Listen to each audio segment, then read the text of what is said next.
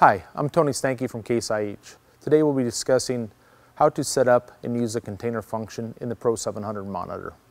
The container function can be used to monitor the amount of product still remaining on your planner.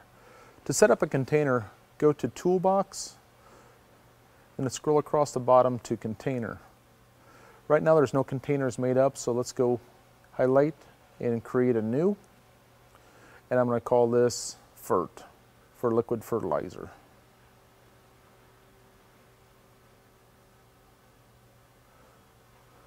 For fertilizer, it's going to be a volume type measurement. We get our choices are mass or volume.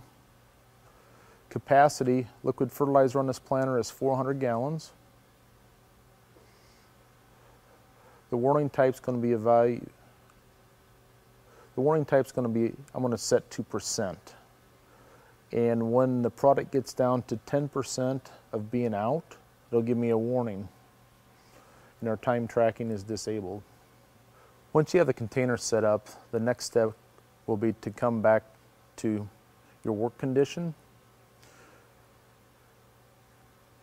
layer tab, and you will assign that container to one of your layers. So we're doing the liquid right now. So we come and we assign our fertilizer work condition or container to the work condition. Once that is done, to view your container level, we'll have to come back to Toolbox, Layout, and I'm going to put this on Run Screen 6. So I come to Run Screen 6 and I want to find Container 3 and put that on a Run Screen 6. Now when we look at our Run 6, our fertilizer container is there and it's 0% full. When we go ahead and fill the planner, let's say the initial fill, we're going to fill it to capacity.